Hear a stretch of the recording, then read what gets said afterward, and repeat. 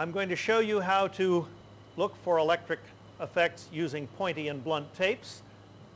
We need a roll of magic tape, a plastic straw, a styrofoam cup, a pencil.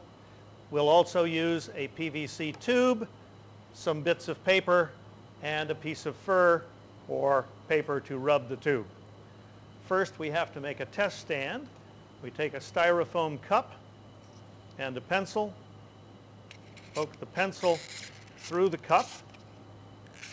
Now we can take the straw and slide the straw through the cup to make a test stand. I'm going to take the roll of tape. I'm going to make a blunt tab by folding the tape back on itself for a small distance and take about 4 fingers width of tape off the roll.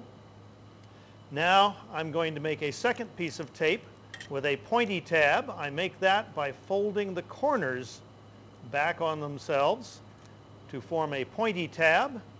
I take about the same length of tape. Now I can stick the pointy tab tape onto the back of the blunt tape, the sticky side of the pointy tape against the non-sticky side of the blunt tape. I press them together and then I pull them apart. I'm turning the pointy tab tape around and bringing it near the blunt tape, and we see they attract. Now I can hang the blunt tab tape and the pointy tab tape on my test stand. I'm going to make a second pair of blunt tab and pointy tab tapes. I fold a blunt tab and take again about 4 fingers width of tape off. Then I'm going to make a pointy tab tape, folding the corners down to make the pointy tab. Once again, I stick the sticky side of the pointy tape to the non-sticky side of the blunt tape, press them together, and pull them apart.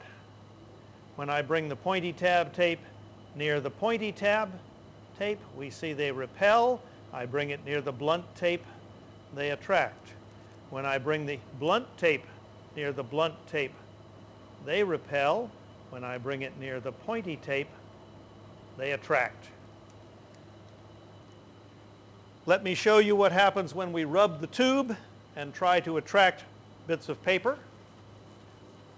So I'm rubbing the tube and I bring it near the paper bits and they jump to the tube and fly around. This was the experience that happened in ancient times when people rubbed bits of amber and found that it picked up little bits of straw. I can rub the tube again and bring it near the pointy and blunt tapes on my test stand.